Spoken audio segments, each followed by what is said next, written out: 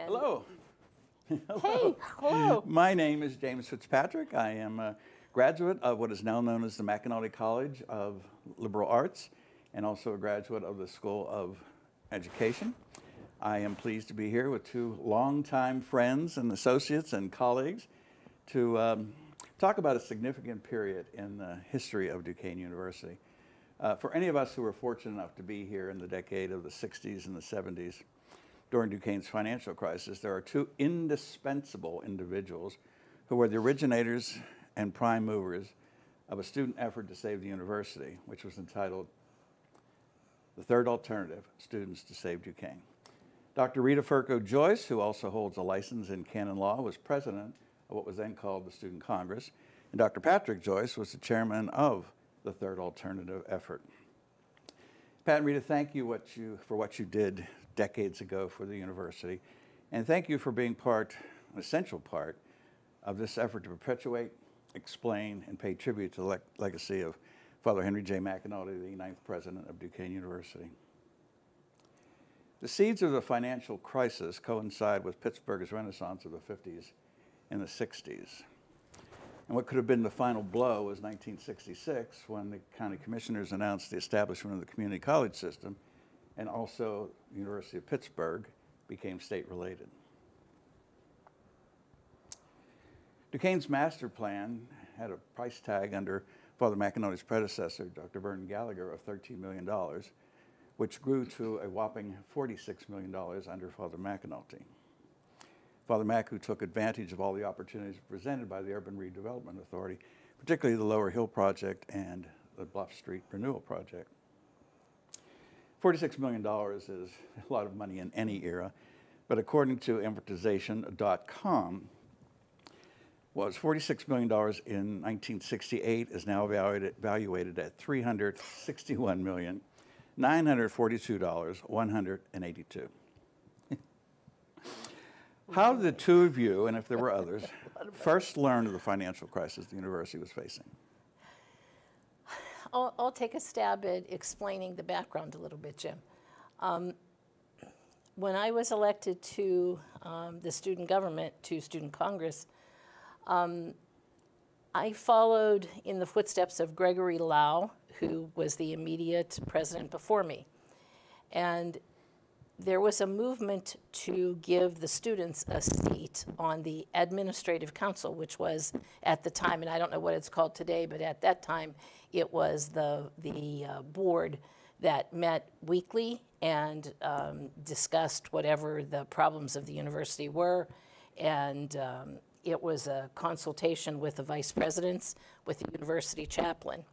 The students and the faculty at the same time strove to get a seat on that board. And it was granted in the last, probably the last month or the last 3 weeks of Gregory Lau's administration as president. So I got to walk into the administrative board as a representative of student government because it was then 3 weeks old. As the board began to get comfortable with the situation of having the faculty and the students there, and the faculty representative was the president of the faculty senate, they began to discuss the finances of the university. And it turned out that they were pretty dire at the time. We can get into Father Mac's explanation of what that was at a later point in our conversation. But how we first found out is that they laid out the situation with the problem, and the budget committee of the university, by virtue of the fact that the students were on the administrative council, also had a student on the budget committee of the university. That happened to be Pat Joyce. And that's where I come in on. And yes. I was the chair of the budget committee of student government, and as that position, I was put on the budget committee of the university. That's when we first learned that there was a major problem, that the university's administrative council and the budget committee came together with Father McAnally, and he said, we have a serious crisis on our hands.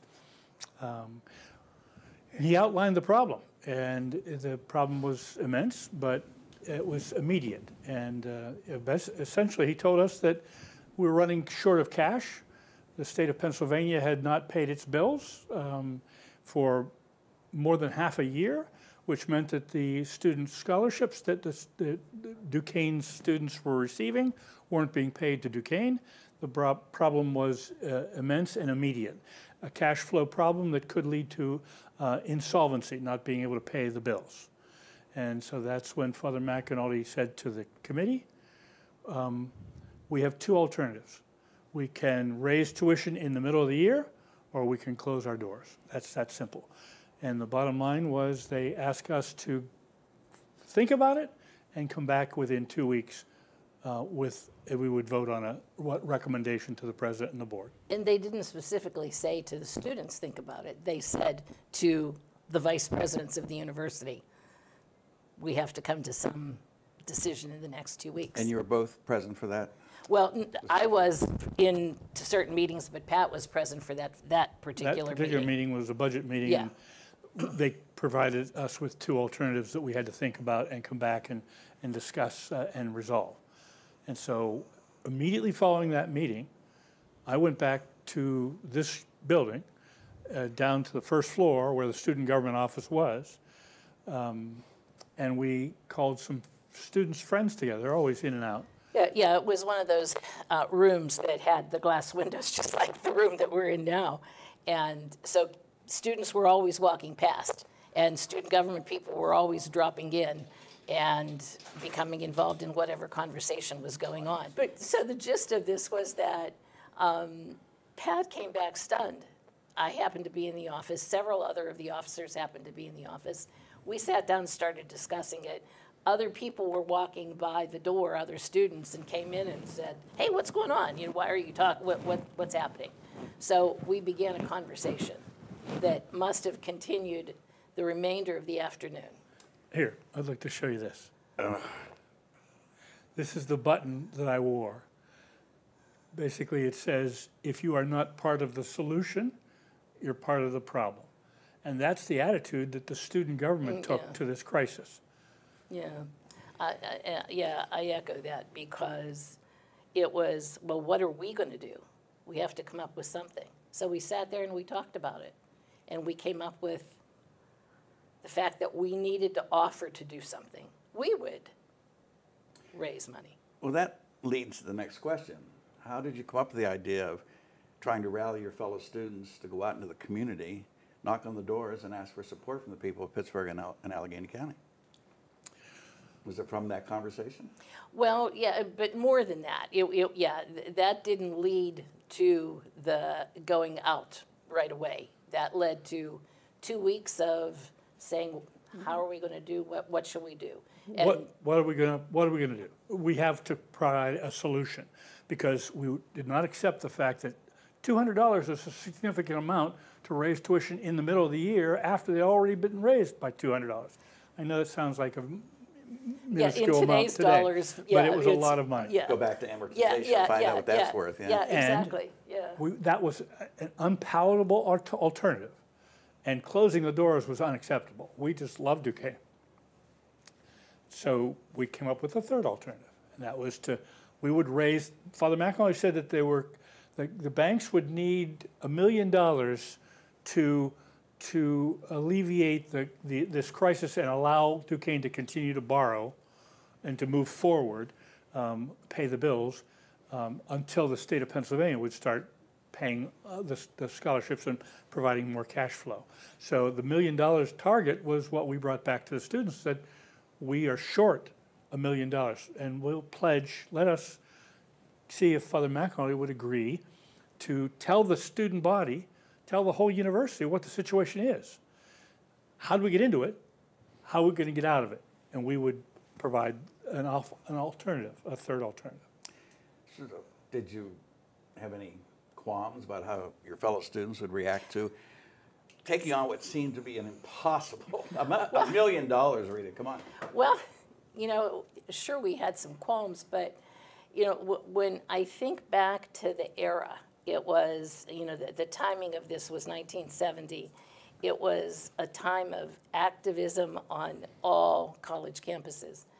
And activism took many forms. It took a certain form in some places that ended up in a protest, and in other places, it took a different form.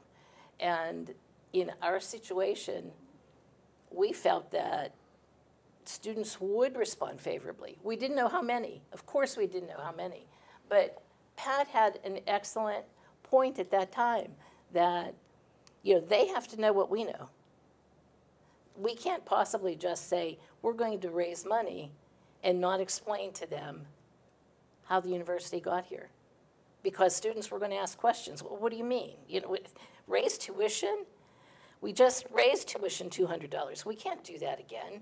And what do you mean the university isn't paying the bills? So, you know, Pat's idea, it's your, you know, you're part of the explanation.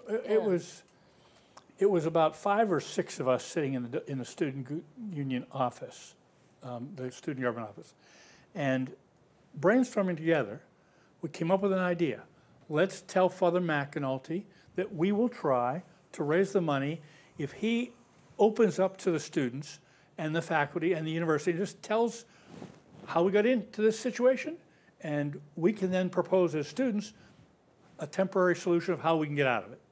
And we all agreed. And of course, at that time, we had no, in our minds, we didn't have a structure. You know, this was just the very, very beginning, yes, we're going to do something. We're going to help solve this problem.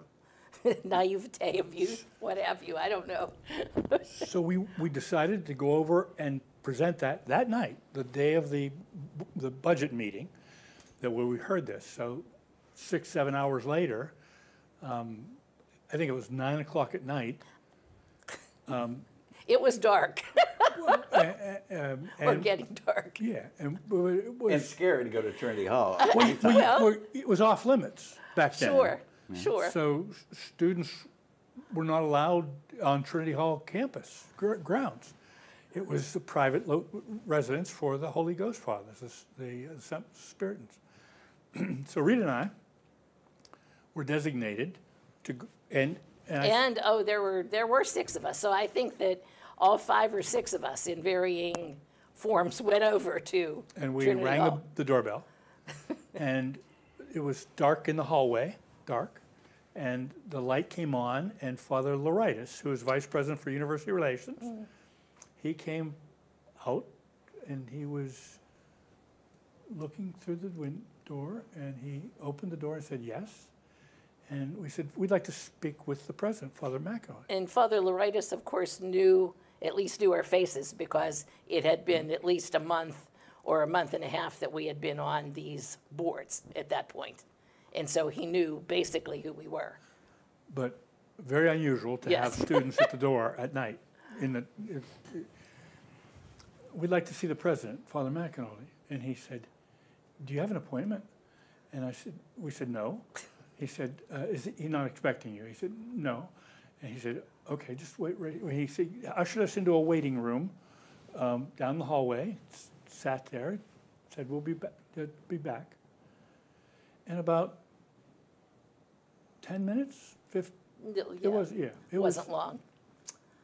We hear this shuffling, and it was Father McAnulty, the president of the university, in his bedtime slippers. You got him out of bed, I guess. Well, where he was working, but he had his slippers on anyway. We sat in the room, and we said, we're concerned, Father, like we all are, but we have a proposal. The student government would like to commit to you, to the university, to the community, to raise $1 million. Well, he said, isn't that nice? I mean, I'm paraphrasing because I don't know. I can't remember exactly what he said either. But was yeah, at that time, not patronizing. He was warm as he always was, but he said, "And how will you do that?" And we said, "I have no idea. We have no idea, but we'll do a lot. We'll figure it out. But I think the way we can do that, Father, is if you told the whole university what's the problem, how do we get here? And be honest with them, as you always are, but tell them the truth, and we'll propose a third alternative.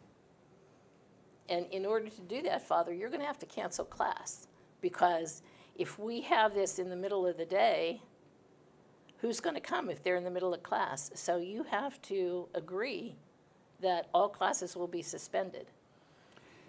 You just said we'll propose a third alternative. Is that how you come up with the name, to just pop out? No, not yet. No, actually, we used the words, but didn't know that that was Yeah. the name.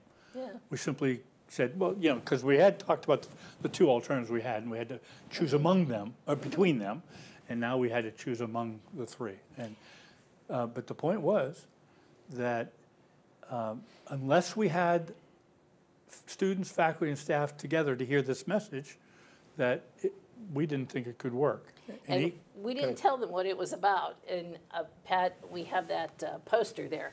But this was plastered all over This was campus. the September one. Oh, that was the September one. But there was a very similar one for the April, the first one, that said all classes are canceled, including all activities.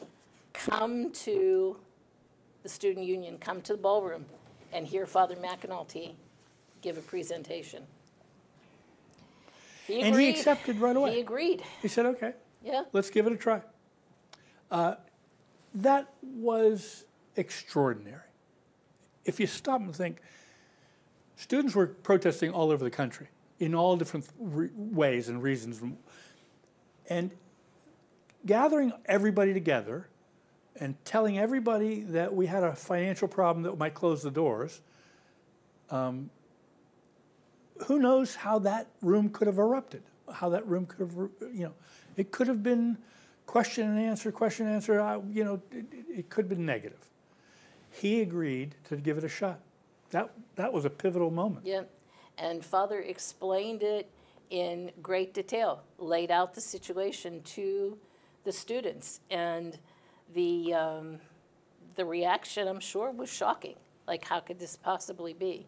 How could this university on this campus that looked nothing like it looks today? So 53 years later, or 54 years later, it looks vastly different.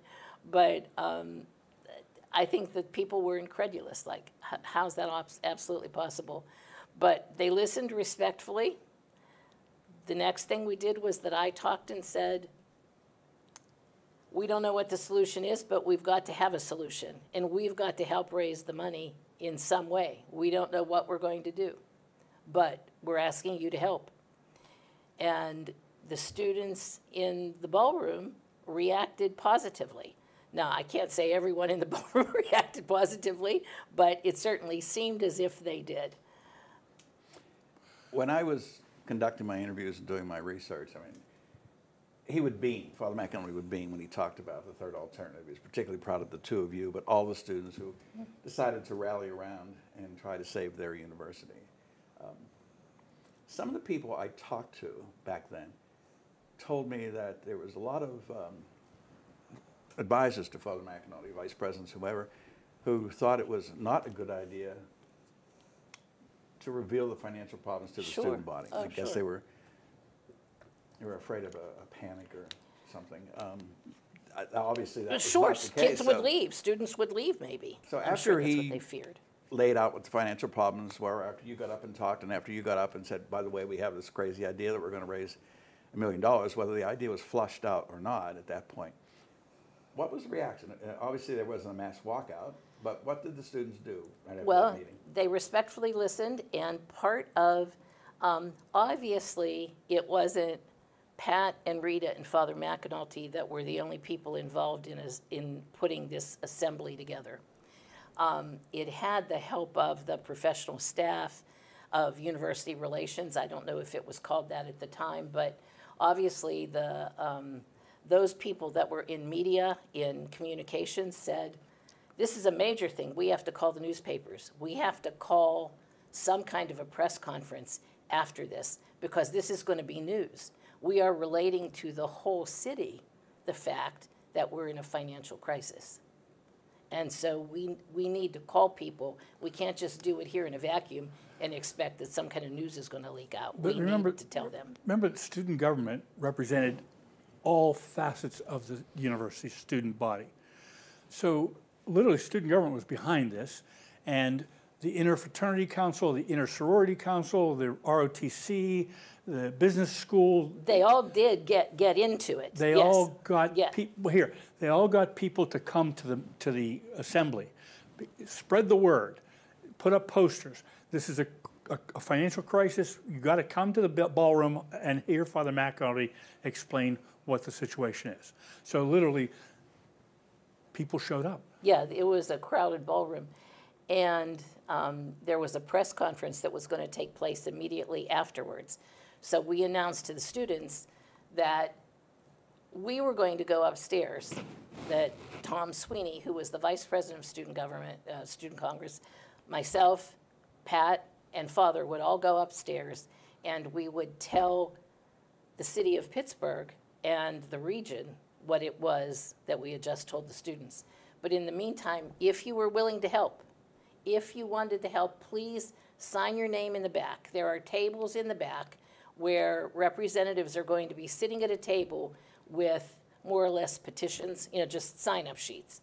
Please sign your name and how you can be contacted over the summer. Right. Because remember that this was April. And of course, graduation was always early May, early to mid-May. So students were all going to be gone and the campus was going to be empty except for summer school. So how are we going to contact these people other than please give us your name, your contact information in the summer, and are you willing to help out? Are you willing to help out in the summer?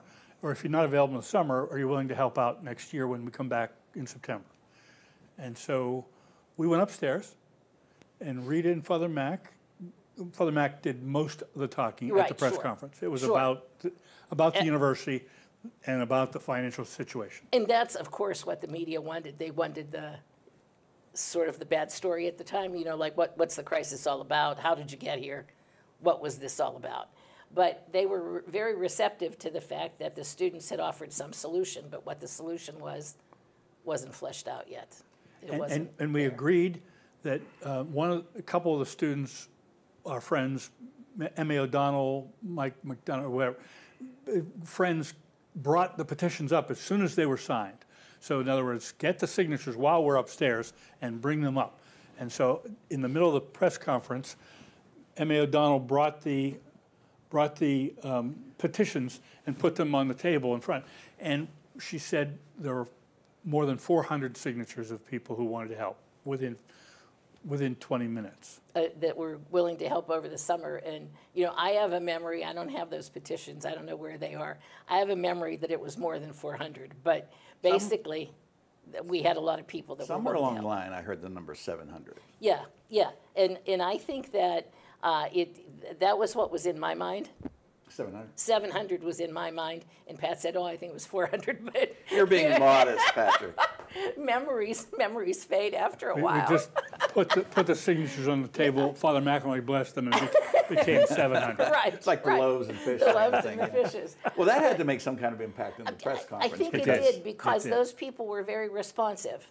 They were very responsive, and in fact, some of the people that were there, not by coincidence, I think were Duquesne alumni, who came to cover the story. Bob James, God rest his soul, covered it, and the Al Donaldson, who wasn't an alum, but Post-Gazette, yeah. But anyway, there's so many people in the community who liked what they heard, and the media supported what the students were doing. One of the things I was going to ask you was about the era in which this took place, and because there was a time of student activism, whether it was gender and race equality or the war, most notably those three. And I think you've already answered this, but that was a help rather than a hindrance to what you were trying to pull off? Well, I think that the activism part was what helped, because I think that students of that era were so involved in so many things that when presented with an issue or a problem, it was a selfless response. Well, of course we have to help. Of course, we have to do something. And students were motivated, all different kinds of students. That was the interesting thing about this move or this drive on campus, is that it involved not only those people that were already active in activities, you know, like the interfraternity councils, the Red Mask. you know, all of the organized groups, but it also involved people that weren't involved in anything, but who just said, sure, I'm going to come help. But it also involved the military groups. It also, you know, the Rangers, or Arnold Air Society. Arnold Air. Yes, right. Ranger Raiders. Yeah, those kinds of groups, you know. Yeah. I think that that was a good outlet for the times. It was the campus doing something. It was a rallying point. But that's not to say that students on campus didn't do those other things. I mean, there were rallies and marches going on in the Hill that the students participated in too. For sure. You know, I remember being at those also.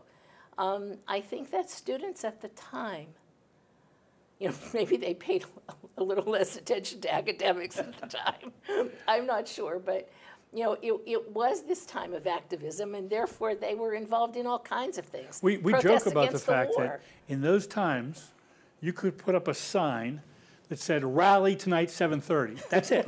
Rally tonight 7:30. And people would show up, right? But here's something, a corollary to your question. There were people who thought these were good kids, as opposed to those bad kids. Right. And we fought that, and we stood against that, because we weren't good or bad kids, we were both. Yeah, we were everybody, you know, on campus. Like a whole mixed bag. Our common cause was this university was worth saving, and that president was trustworthy, was believable, was someone that you could believe he was telling the truth. And we loved him. I remember that there was a protest on campus. What was a sit-in? I don't know if Father talked about it when. The one in the towers? Well, no, it wasn't in the towers. Towers it was in wasn't the even Union. open yet. Yeah, Towers was just opening, or just being built. But the protest was here on the 6th floor of the Union, and it was. Police carrying mace. That was the source of it. Okay, all right. They didn't want the police to carry mace. It was a weapon. Right. Anyway, but we had some of our good friends up there. But the way that Father handled that was so amazing. Yeah. You know, he came, he met with them, he talked with them. He would go over and talk with them several times. I mean, this went on for a couple days. This wasn't like, you know, one day for 3 hours and then they walked away and went home. I think that they even spent the night there. You know, it did go on for a couple days. And Father was he just knew how to deal with students. He knew how to deal with things. I mean, you know, was it always wonderful dealing with students? No. I don't know. But I got a story I got to share with you about Father McAnulty and Harry the Mole. Harry the Mole? Harry the Mole. This is a true story. I was a witness to it. And Harry the Mole is even in our yearbook. We know he exists. Yeah, there's a picture of him in our yearbook. He was in our 1970 or 71 yearbook. Harry was a homeless man who lived in the steam tunnels underneath the academic walk. Everybody knew Harry. He would come up occasionally and bum a sandwich from somebody and go back in. I was here, the last streetcar that left downtown Pittsburgh to get home to Wilkinsburg, because I was a commuter. The last streetcar left at 11:10. I finished a Duke story I was writing, and I was out on an academic walk. It was about 9:30, 10 o'clock. I was getting ready to get my streetcar. And there's the president of the university sitting on the bench next to Harry the Mole. Father McAnulty and Harry the Mole are having this conversation. I let them have their piece. I walked around.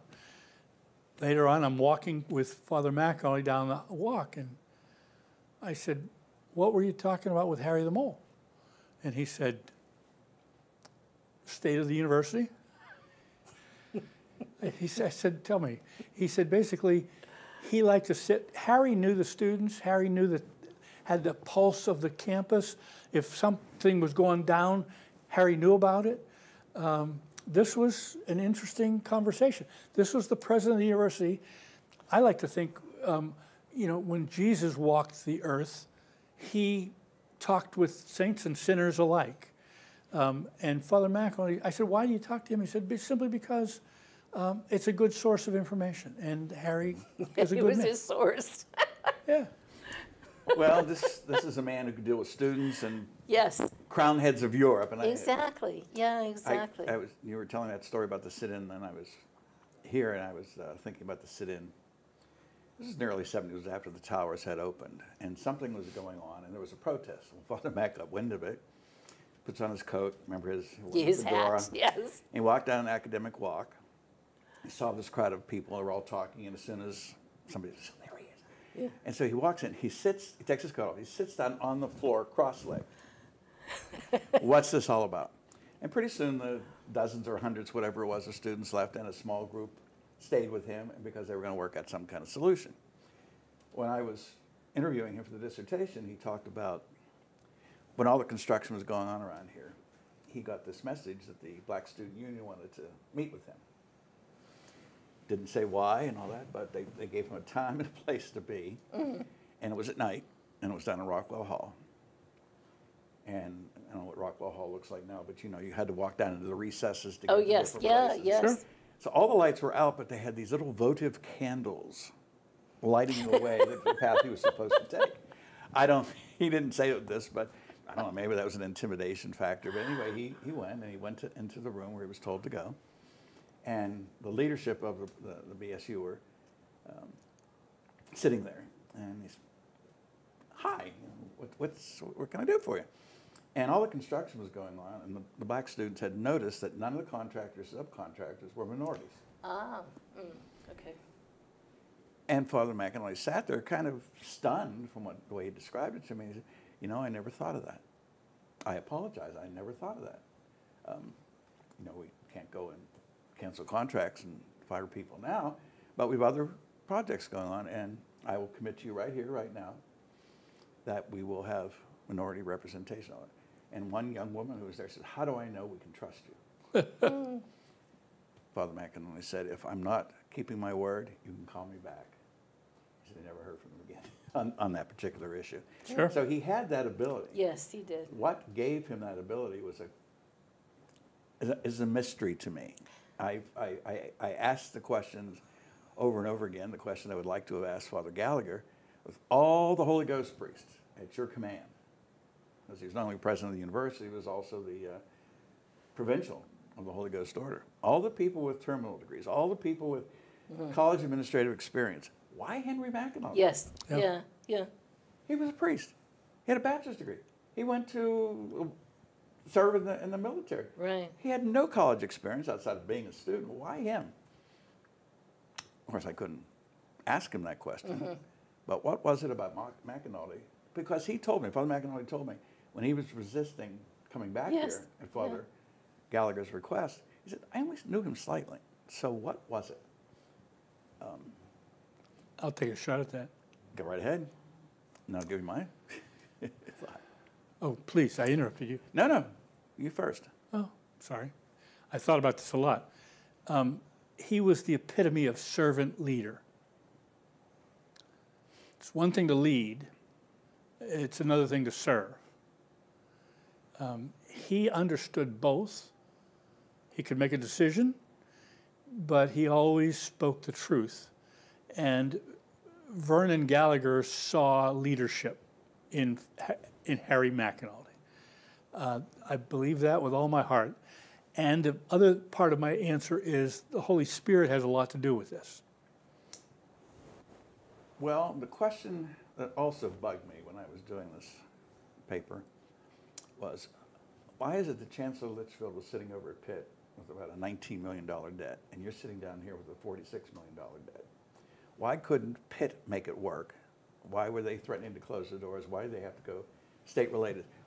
Why couldn't they survive when you did, sitting down here in downtown Pittsburgh with a 40-mile, and I shall never forget this.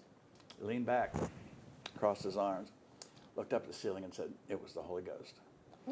And what I said in other conversations, I suppose if I had been able to ask that question of Verna Gallagher, I would have gotten the same answer. So when you say the Holy Spirit, that's where I was headed with this whole thing. Yeah, I believe There is it. no reason in the world why Henry McAnally should have ended up president of a college. It just doesn't make any sense. Sure, He was the right man at the right time. at the right time, With the right set of in skills. the right set of circumstances. Yeah, we've often said that the situation that occurred while we were students with the solution, aka the third alternative, could not have happened under a different person. It was Father Mac, who was so willing to give us a chance to try something. And he wasn't afraid to try it. Oh, he may have been. He didn't expose his fear to us. He certainly let us go. And he was there every step of the way. Everything we did, Father was there. Just so supportive of all the student effort. Well, obviously, he trusted his students, and he certainly trusted the student leadership. May I tell you another story here? Please. Father McAnally, Rita, and a man you probably remember as the assistant chaplain, Father P.J. McNally. Do you remember him? I remember the name, but I'm not Yeah. getting a visual in my head. Okay. All right, so- The curly-haired guy. We just There mop you a go. curly Now I'm hair. getting a picture. Okay. Curly Okay. hair. Yeah, good man. Students are marching the length of $1 million $1 bills laid end to end, 94.6 miles, 1 million 6-inch lengths. And that in a circumference around Pittsburgh as a line drawn right through Altoona, Pennsylvania. And, and it could have been any other place, but there were a couple people in the leadership that were from there. Annie Peelmeyer. Annie Peelmeyer and Pat Joyce. So And I said, You're well, I know originally from Altoona. Johnstown. Huh? You're originally from Altoona. Altoona. that's where he was born, yeah. That's where I was born, but lived in Wilkinsburg. Altoona to Pittsburgh, 94.6 miles, $1 million. So on the second full day, now this is 24 miles a day. I don't remember. 20, what Okay, it is? well, you would remember you were on the march. 24 miles a day. That's a lot of miles. Yeah. Four days in a row. So on the second day, we had just marched through rain and fog all day. We were exhausted. We were frustrated. It was dark. We were at 2 hours past our goal of getting to Blairsville to sleep overnight in a library of Blairsville Church. I forget. Anyway, we're coming up a major hill. There are many major hills in Altoona, or on the way from Altoona. And in the fog, and in the rain, and in the dark, we are miserable, and we are marching. Lenny Fredericks, Mike McDonough tell us, we got another mile and a half, 2 miles at the most. We've had right here.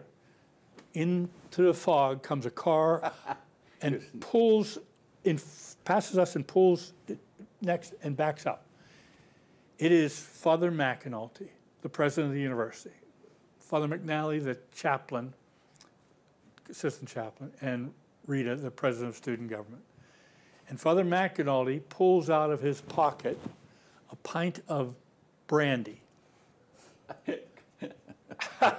St. Bernard sent him. Exactly. That's what they said.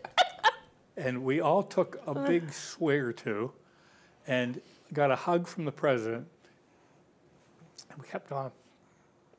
Yeah. What a remarkable man. You obviously you got support of Father McAnulty, and there's some off-campus people who are really supportive of the university. When I think of General Mellon giving Exactly. him a couple of $1 million to build the science center. But what other kind of support did you get from people in the community, business leaders downtown, and how did you go about getting them on board with this? I'm thinking as you're telling the story about the march, and before I even address that, there was this, the publicity had gone from here through the press releases, and then other newspapers picked it up. And so it then did eventually become somewhat of a national story. There were articles in the Wall Street Journal, in the New York Times. Front page. Front page. The magazine Life, I don't know if you remember Look and Life magazine. Okay. Oh, yeah, you're our age. Of course you remember that. So in any case. I'm gonna, thank you for that, by the way. It was a momentary lapse of thank you for that. So Life magazine sent out 2 reporters, a photographer and a reporter, to do a story on the third alternative. I remember running out to the airport, borrowing someone's car because I didn't have a car on campus. So one of the people, one of my roommates, in fact, had a car on campus. And so she loaned me the car, drove out to the airport to pick these guys up, bring them to campus. They met with several people on campus. Did they come out to the march to take your pictures? Oh, sure. Yes, they did. They did. I recall coming out the second day with those Life reporters. They even drove the Tammy bus out with some students to join us. Okay. So that reinforced the troops. Okay. But so they were going to do this wonderful story. And in fact, it was going to be about Duquesne, but it was also going to be about other colleges and universities and the kinds of situations that they're facing all across the country. We were so looking forward to the story. And then something earth-shattering, an amazing flood, Tsunami. a tsunami in Bangladesh took place. And that was front page story, which bumped our story because there were too many other factors, you know, and there were so many other Never things. got back to it, so we missed it. But yeah. But the point is, there were stories around the country. But you know, so that's kind of a prelude to Talk about how did other people get unions, involved? The labor unions. Yeah, yeah. Many of Duquesne students were first generation college. Sure. Many of us were commuters. Many of us came from working class families, labor unions. And the labor unions, the Teamsters, the laundry workers, the steel workers, all committed to raise money for the third alternative. Which was just amazing, you know. And that came not by us knowing them and calling them and saying, would you come to campus and meet with us? That came from alumni. Alumni came onto this campaign so willingly and excitingly. I mean, several names, like Mossy Murphy comes to mind, you know, the great cheerleader of Duquesne sports. Mossy was a very connected individual who brought those labor union people to our door. And they held a cocktail party, a cocktail reception Right of up some in kind. the faculty dining room. What used to be the faculty dining room. Yeah. And that brought in several thousands of dollars of people coming and supporting the university through his efforts. But there were a lot of alumni that helped out, and then their connections then fanned out. So I think that it multiplied itself, you know, because they worked in different places. We had Larry Werner, who came up with the design of the third alternative. One of our classmates, well, you're ahead of us, Lorraine Brunitsky, Heideket, was doing her senior year internship in journalism.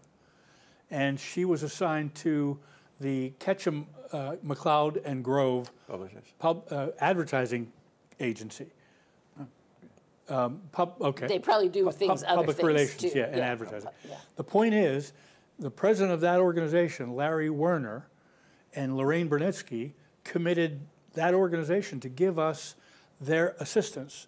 And they were the ones that came up with the bumper stickers and the billboards and the bus ads, the buttons, the themes, the radio ads. I mean, we brainstormed these. We brainstormed them with these professionals in the room, with Lorraine and with Larry Werner and Mossy Murphy and the students, and came up with these things, and then they were the ones that designed the logo. That wasn't us that designed it. And you know, they designed it. They came to us with contributed services. Yeah. Yeah. Well, that's invaluable. Yeah. 100 billboards around the city of Pittsburgh. And you had that light on the south side. The light up on the Mount Washington. Mount Washington, yeah. It Help DU. Help Duquesne U. Duquesne U. Help Duquesne U. And it was the Alcoa sign. Yeah. It was Alcoa at the time, and Alcoa loaned their sign and changed the lettering to help Duquesne U. Remember that? Yeah, amazing. But, you know, by the time we came back in September, these things were done. You know, the bus ads were done, like the designs for them. Yeah. And when we met with the students in September, That was the second second State meeting of the here, Union. we had people from the community attend that rally, that meeting in the ballroom. So we had the mayor of the city, we had the county commissioner, we had all kinds of alumni attend, several other business people.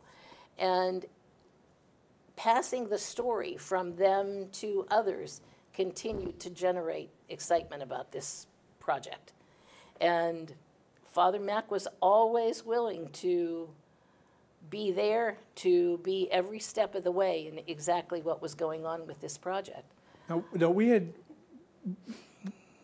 by the time this story happens, we had raised something like $300,000. It was the fall of 70. 70. The fall of 70. Right. And Father McAnally called us, and we went up to see him, and he said, I've got really good news. The Mellon Foundation wants to meet with you. The Richard King Mellon Foundation, the largest foundation in Pittsburgh and one of the greatest foundations in the country. Now, this was after General Mellon had given the money for the science hall. No. It was Oh, not, yes, no, After Rita. the science Yes. building. Oh, right, I'm sorry. right. For the science After Yes. they had given the After. money for the Science Yes. Center, this is 3 years later, 4 years later, maybe, I don't know. But this is in response to what's going on in the crisis and in response to the student fundraising. So Father McAnally said the Richard King Mellon Foundation wants to meet with the two of you guys. So go and see and tell them their story. And I remember that the development professionals were saying, now, look, kids, don't ask for anything. Don't ask them. Don't make any kind of pitch. Just tell them the story about what's going on. And don't ask. Actually, my honest memory is that Father McAnally said that to us. Well, I also remember Okay. the All right. Paul McWilliams being there. But So, anyway. so obviously they are professionals and they've dealt Yeah. with the Mellon Foundation and they know what to do. They said, just tell them your story and tell them what you're doing and why you're doing it. That's all we did. So we went, and there were Lots five of the people most run through. powerful white men, God love them, in all of the region. And they're sitting there listening to our story. And they're asking us questions about motivation and about student attitudes and about whether we were they didn't use these words, but were these as good kids or were not the good kids, the bad kids were left. And we talked about who all was representing us, the fact that there were all the students involved in this and not just the good kids, the ones that wouldn't protest. So at the end of the conversation, Mr. Joe Hughes, who is the chair of the foundation, who has all the power in Pittsburgh rolled into one, he says very grandfatherly, how can we help you? And Rita and I looked at each other. Like, uh-oh, what do we do now? Yeah, Rita and I looked at each other. And I know we weren't supposed to ask for anything.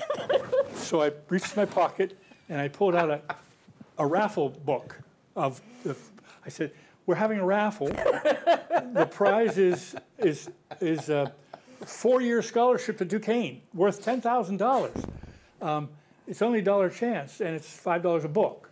And every one of the men said, I'll take a book. And they all reached into their wallets and found that nobody had any cash. None of the Mellon Foundation men had Yeah, cash. who needed cash, right? They didn't need cash. They didn't need cash, right? So all I can remember saying was, that's okay. We passed out the booklets to them, and we said, you're good for it, I'm sure. So they all got off the hook with giving about $30, and then Right. off you went. Right. They gave nothing. Yeah, well, the bottom line, but we left the raffle books. but about 3 weeks later, I think, we heard from Father McAnally that they had pledged $1 million if you raise your million. Yeah, a challenge grant. Challenge grant. Yeah, yeah. And I can say Yeah, as a that was fundraiser it. for 45 years, that was the easiest remainder to ever raise because the entire community got behind the Mellon Foundation. Literally, over the transom, one person gave anonymously $91,600 worth of stock, and that just started to roll in. Yeah, so it wasn't all small gifts then. At that point in time, we did get bigger gifts. So you had the canvassing of the neighborhoods. Yes. You had the support from folks downtown, foundations. You had the support of the student unions. What other fundraising activities were there as part of this whole effort? Oh, we did things that, like concerts in the Rathskeller. Raised like $175. Yeah, right. You know, we did. But I Every mean, little they bit were, counts. yes, exactly. That was what the theory was. So whoever was in charge of entertainment, the subcommittee that was in charge of promotion of activities, got several groups to come in and play for us, you know, and charged 50 cents admission, whatever it is that the students could bear at the time. We had ideas that were wonderful and ideas that were duds. But the fact was, everybody on campus had their own way of, the interfraternity council, inter-sorority council, they had their own. Oh, they all had their own fundraisers too, yeah. Yeah. And you conducted a phonathon. Oh, that Well, the phonathon phonathon was the first thing we did to get some recognition and cash before we came back in September to show people that we've been serious and we're doing. So we raised the first phonathon that Duquesne ever had. And it was in this, the Africa room now, Yeah. that's what it's called. It was called the Duquesne room at the time. And we put in 20 phones and we spent 10 nights calling and we raised $61,000, which was a lot of money. Yes. And Yeah, it was it was a lot the of first time that the university reached out by phone to its alumni. See what you started? You get telephone calls all the time. So, all told, Yes, you could with think. the canvassing, the raffles, the that. phonathon, the matching grants, the support you got, what was your final result Monetarily? monetarily? You know, I think I saw numbers like, you know, 1.389 or something like that. I mean, that's a number that sticks in my head, but I'm not sure of the exact total. I don't think it was important that we ever found it out because we knew it was successful at that point, and the university then was handling the collections at that point. I mean, like, people weren't coming in and handing us checks for $100,000. They were handing that to the university. Paul McWilliams told me, and there was a final report on once the Mellon Foundation gave their million challenge and the entire university was involved, it was $2.3 million. 2.3, okay, in the end, In the after, end, you know, after like, snowballing, Yeah. after our effort. And, You yeah, know, that was like, part of the whole right, unified effort. right. Now, with the benefit of hindsight, and it's been, as we sit here, more than 50 years since this whole thing happened. When you look back on that, what are your thoughts? You know, just, it was an amazing time. But I don't know that any other time for Duquesne it could have happened. You know, that was like what's that book and film, The Perfect Storm? You know, Yeah. everything came together at one time. Yeah. With You better know, results. Yeah. So for Duquesne, it was a perfect storm with good results. You're right. Yeah, it was the state of Pennsylvania. So many students had those PHEAA loans. You know, the FIA loans. Wasn't that what they were called? PHEAA. I had one. I mean, it wasn't a loan. It was a scholarship in quotation marks, where, you know, they were need-based, but they were a little bit of brains-based. And so, you know, students graduating from high school got those scholarships, and lots of Duquesne students had them because this was a working-class university at that time. It was the right place, the right time, the right people, The right right- set of circumstances. All things came together so neatly and so Yeah. nicely at a very, very, very difficult period of time. Yeah. for The university. motto of the university, Spiritans, is it is the spirit that gives life. And without a doubt, this was spirit infused. and that you had a leader in Father McAnulty who had all of the humility, as I said before, of a servant leader. And he taught us the way of humility, truth,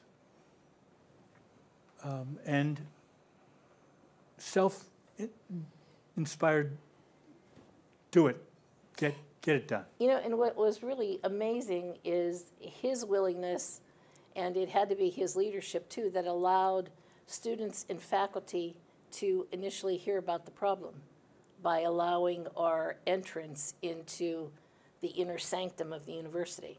You know, who was doing that then? Who was allowing students and faculty to be part of, you know, it wasn't decision making, but we were there to hear it and to offer comment. Offer input. Yeah, and I have one final story that is a personal story, but it's about McAnulty. Is this the time I can do it? Yes.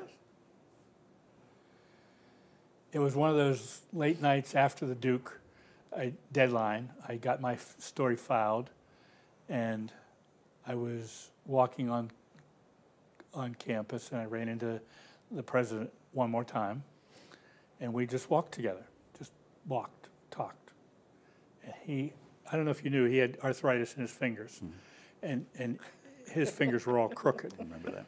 And he pointed his little crooked finger at me, and he said, "So, how is it with you and Rita Ferko?"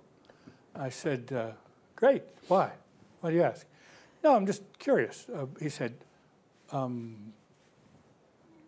you a couple, a thing?" I don't know what the word he was. I said, "What do you mean?" He said, "I see someday maybe the two of you would marry." And I looked at You him weren't like, even dating at the time, is that right? not really, really. not really, College friends. not really. we We were went good to friends. a Gamma Sig dance. Yeah, right. I had to invite somebody to a sorority dance. I So had to invited invite Pat. somebody. No. So, all right. That was my dear friend. Yes, of course. Yeah, no, Father, we're just friends. "Oh," he said, "okay." And he winked at me with his crooked little finger. And I'll never forget, that was the first time that a man who, you know, it was like there's what's alma pater. Not alma mater, but alma pater. I said, he raised the issue. And anyway, so you ask, looking back over 50-some years, we've been married 51 years almost. And it's been a beautiful life. We're grateful for that man and for his leadership and for his touching our lives. And Absolutely. You know, you talked, Jim, about how he was a mentor but also a hero. And truly, he was my hero. Amazing, amazing man. Well, that brings me to, I guess, to my next question, because this documentary was suggested to perpetuate the memory and the legacy of Father Henry J. McAnulty, who was a friend, mentor, and hero to many of us. I mean, he influenced my career for sure, as I was an undeclared student. I think that's fallen out of favor right now, but it was getting to know Father Mac and getting to know the Dean of Students that kind of got me on. But it was also to inform people who didn't know him or weren't members of the Duquesne community who might view this thing of the significance of his presidency. You know, but the history of Duquesne could have ended in the decade of the 60s had it not been for you and the people who rallied to the support. What would you like the people who are going to be viewing this documentary to take away with them? you first. You know, amazing man, amazing time. The words that I put together before about the perfect storm. I would like people to know what a remarkable man he was and what legacy he left to Duquesne. I mean, just look at the campus, and yes, it's been built up by subsequent presidents, but without his vision to start the towers, without his vision to build College Hall, without his building Mellon Hall, where would we be today? Those are three anchors for the campus among the newer buildings that, you know, have been built in subsequent years. I mean, he was the architect of the campus in many ways.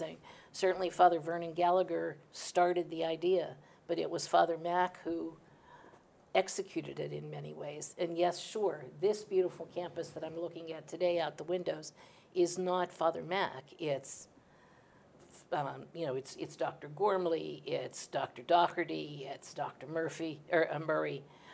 It's all those people that came after him, but without his laying the seed, you know, planting those original big buildings, those anchor buildings, where would we be? I think 3 takeaways from that era 50-some years ago speak to today as well as tomorrow. Speak the truth in humility and trust in the Holy Spirit. That, I think, is the beauty of Duquesne and sets us apart from other institutions. And if we use those 3 that Father McAnulty taught us, truth, humility, and the Spirit, I think we'll do all right. When Father Gallagher and Willard Rockwell were putting together their campus master plan, he deliberately put Assumption Hall where it is. Yeah. Because he thought it was our destiny to get all that property. Yeah, and I don't know that even the Pittsburgh Renaissance effort was on the way. But with the Bluff Street Renewal Project, you know, they came to Father McAnulty and he used to talk about how he got $10 million worth of property for $900,000. Yeah. So it was our destiny to take advantage of that. And he didn't have a crystal ball to see what was going to go on in the county or what was going to go on with the University of Pittsburgh. And he had to take these risks because when he was forced to come back here, and he said he looked out his window, and do you want to preside over this blighted area? And he said, no, I want my students, I want my faculty and my staff to have beautiful surroundings because people respond to their surroundings, and I want them to be proud of where they go to school, where they eat, where they live, where they work. And so all this was a necessity. Now, it could have all come crashing down, but I got to wonder now, the 2 of you who were so instrumental in saving this place and rallying your students to help you do that. When you take a look around now, because you talked about the buildings on it, but the programs have been started through other presidents, and including, for God's sakes, a medical school. And Rita and I got to see the facility. Last week. Last week. Yeah. And do you ever sit back and think of what your role is in the very idea that this place still exists? You know, I'm involved in the university still, so I'm here through the alumni board, coming to campus frequently, and it just brings such a sense of peace. But it has to bring you a sense of pride too, for goodness sakes, the 2 of you. But peace also, because I think, wow, all these kids are up here. I don't want to get emotional about it, but you know, all these people are here today, and they wouldn't have been. They might not have been. Well, I've heard the emotion in your voice and yours when I was thinking of these questions and writing some things. You know, I started to get emotional too. How could you not, given the time that we were all here, given the extraordinary person that we all got to know and love and considered our friends, when I think of my being a student of his, and then my being a staff member of his, and then my being a researcher of his, and then I would like to say a friend of his. And you know how he influenced me in my career. But you, Pat, take a look around, see what you're responsible for helping these. Here's what makes me especially proud, is that the students of today, like Hannah, a journalism student who's working behind the scenes on this video, like so many others, the message that is carried on generation to generation remains similar. Not the same, but similar. Like, for example, you mentioned the Osteopathic School of Medicine.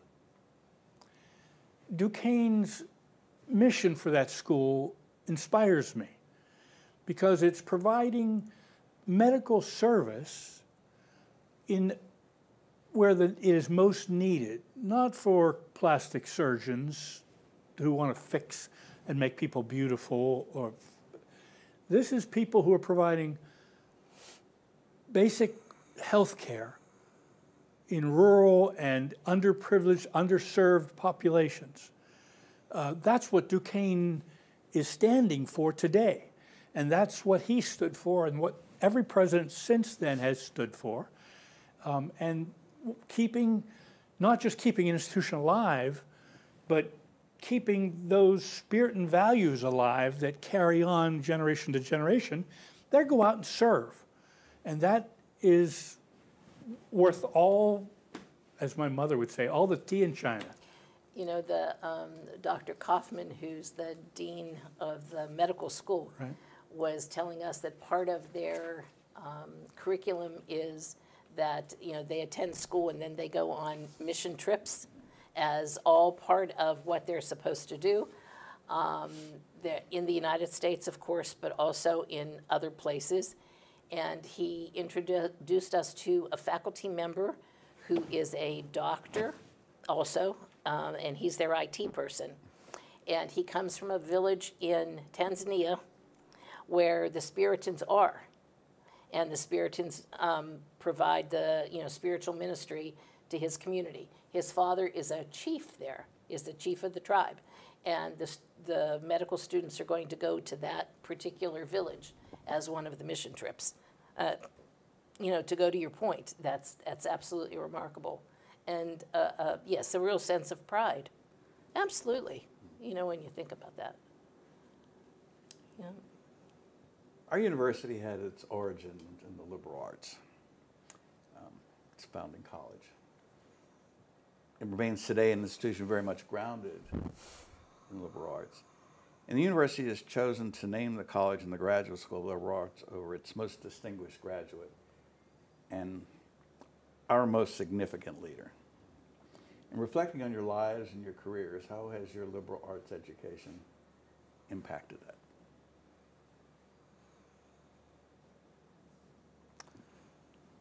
The humanities, the liberal arts soars in that I learned philosophy, theology, ethics,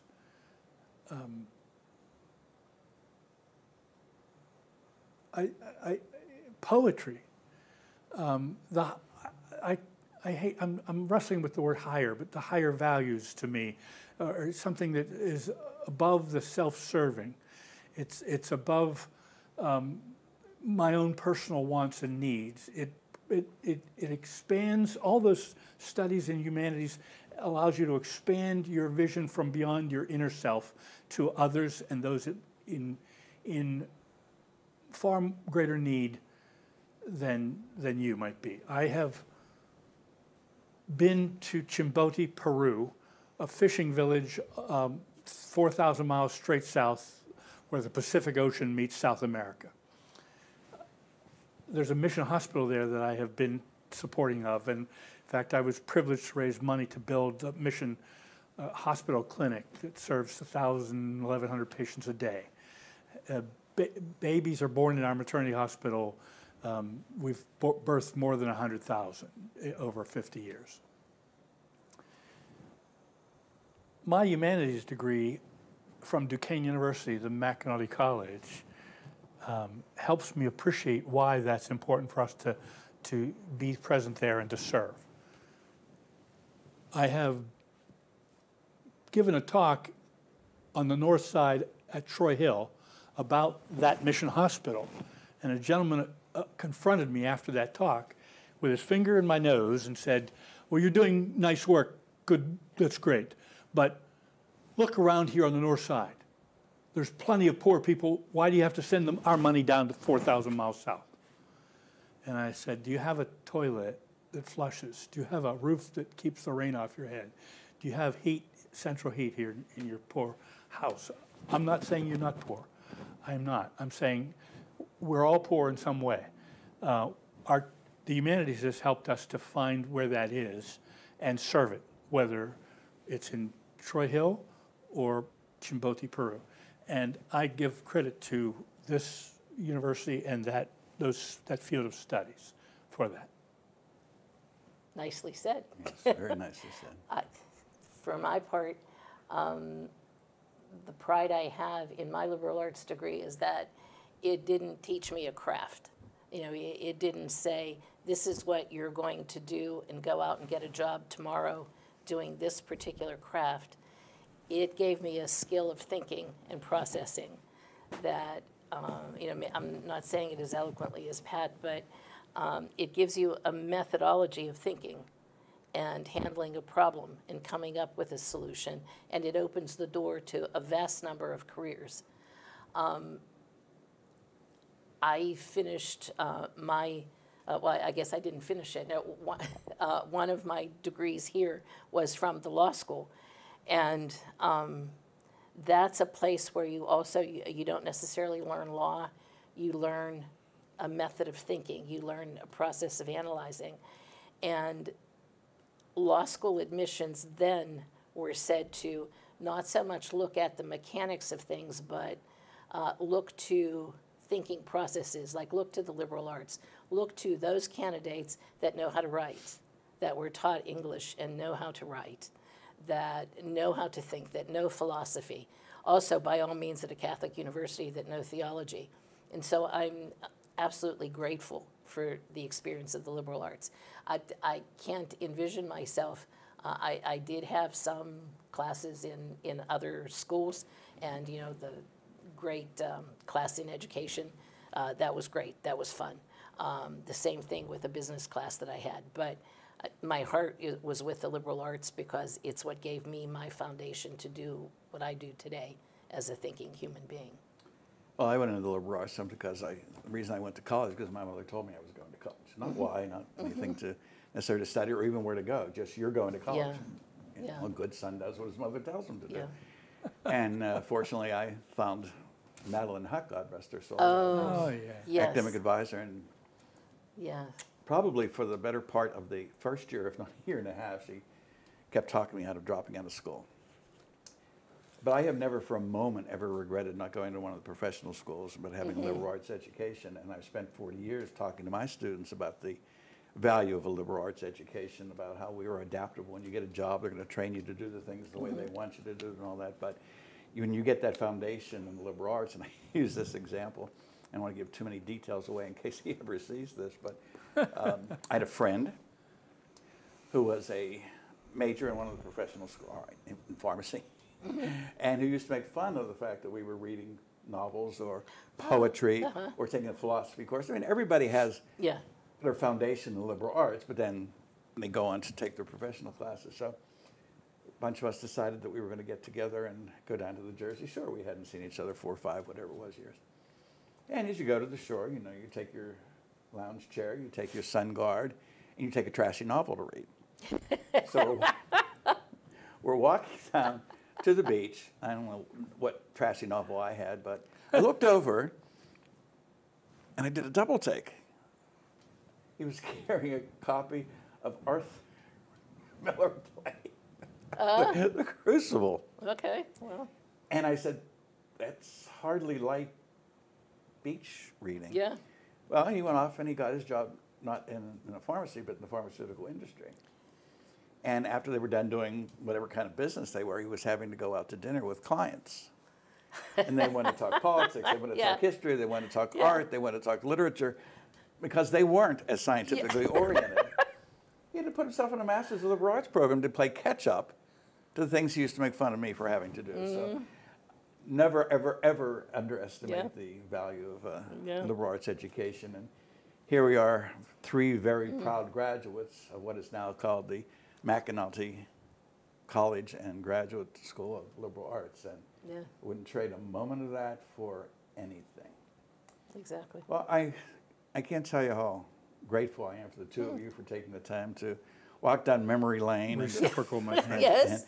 and to fill us in on all the wonderful experiences you had as an undergraduate and the extraordinary opportunity that you grabbed by the throat and did what you did for this place. I would like to thank you because sincerely you committed your doctoral dissertation to capture and record for history the McAnulty years of Duquesne University. And that doctoral dissertation is worth reading, it's worth keeping. I'm grateful that I have a copy that you gave us, autographed to us as a friend. But it's a story that's worth preserving, and you did it well. Thank you. Thank you. Very first question I got in my defense, which 30 years ago last month, I was the Associate Dean of the Graduate School of Education at the University of Pittsburgh. And the very first question he said, "What did you enjoy most about your research?" And I must have got the smile went from ear to ear. And I said, "I got to spend a lot of time with my friend, Father McAnulty." And we did. He took so much time out of his day to not only to answer questions, but then to authenticate everything. Yeah. What a gift. Yeah. Yeah, and what a gift it was to be able to spend that time with him. Yeah. But it's also kind of moving and meaningful to sit here with the two people that when I came here as a freshman, I wanted to be. These two people who are wrapped up in this thing I didn't quite understand, but you were also student Congress president, and you were the big man on campus. Everybody knew who Pat Joyce was, and I said, I want to be them someday. So thank you for being role models and inspirations. Thank you for what you did 50-some years ago, and thank you for what you did today, because you two, both of you are truly one in a million. Thank you.